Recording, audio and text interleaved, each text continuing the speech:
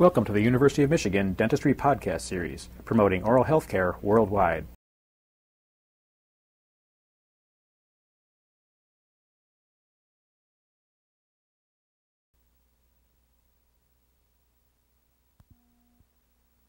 You see before you a left mandibular first molar, a Pilkington-Turner 30-degree tooth.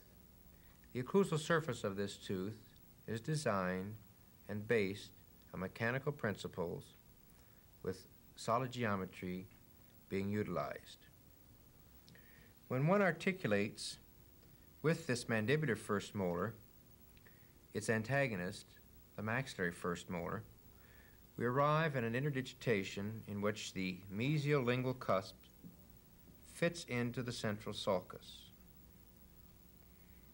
If the patient now, or if on the articulator, a left working movement is made, the maxillary antagonist passes over the occlusal surface in this manner, in which the lingual cusp passes through the groove to the lingual surface of the lower molar.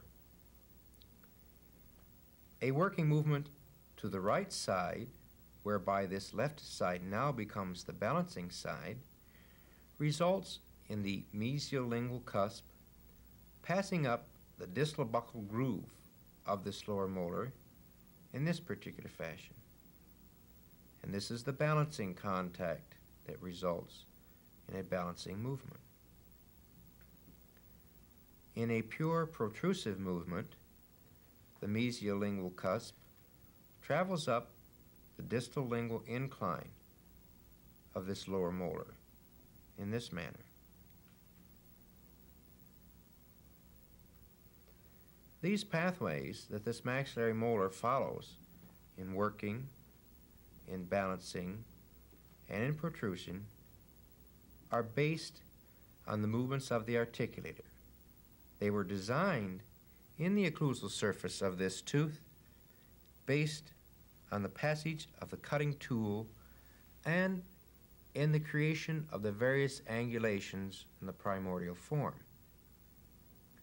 If we trace on the occlusal surface of this tooth the passive movement that the mesiolingual cusp made over the occlusal surface of this tooth, we find that this line would represent the working movement. This line here would represent the balancing movement. And a line drawn from this dot into the central sulcus would represent the protrusive movement. Actually, what you see represented here is a Gothic arch configuration. But you should realize that it is an extremely specific Gothic arch configuration. It is one whose angles, working, balancing, and protrusive, are designed and are specific for the Pilkington-Turner 30-degree posterior tooth. You've been listening to a presentation from the University of Michigan School of Dentistry, which is dedicated to supporting open learning and open educational resources. This recording is licensed under the Creative Commons. It may be reused and redistributed for nonprofit use.